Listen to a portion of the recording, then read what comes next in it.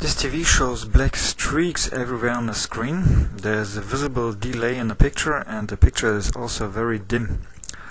It's pretty random. You don't, and it's not really heat or cold related.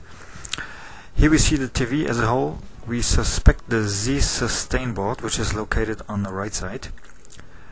There are 3 fuses, which we check first, and unfortunately none is open. What's most likely to be damaged on these boards is the hybrid IC in the middle, which in this case here is a YPPD-J017C. There are similarities between these, so I guess what we find here is applicable to others too. There are 2 transistors which are visibly damaged. These 2 form a half bridge, as you can see here in the schematic. It's a pretty simple circuit. They use a half bridge driver, IR2106, and 2 buffer ICs, 1 for each MOSFET. I removed the 2 transistors and checked if the 2 parallel diodes are okay, or if they are blown too. They seem to be okay. I'm assuming these 2 components are MOSFETs, so I only need to find a replacement.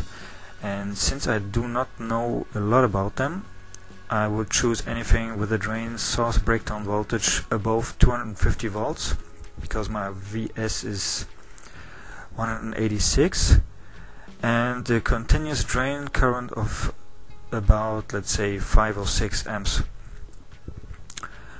I had these 2 already here. They have a 600 volt VDSS and way more current handling capability than what I need here, but we're gonna try these anyway.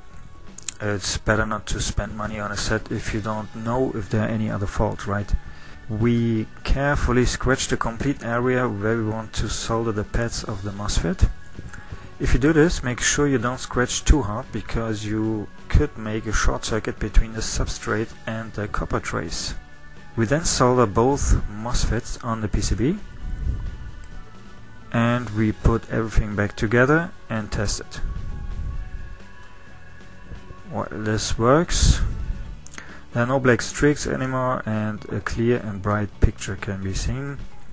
Before I assembled the PCB, I also soldered 2 wires as close as possible to the hybrid IC from VS to ground, in order to see if there are any voltage spikes that could damage the FETs. There are no voltage spikes, and actually I wonder why they burned in the first place. The 150 microfarad 250 volt aluminum caps seem to be okay, because there's no ripple at all on VS.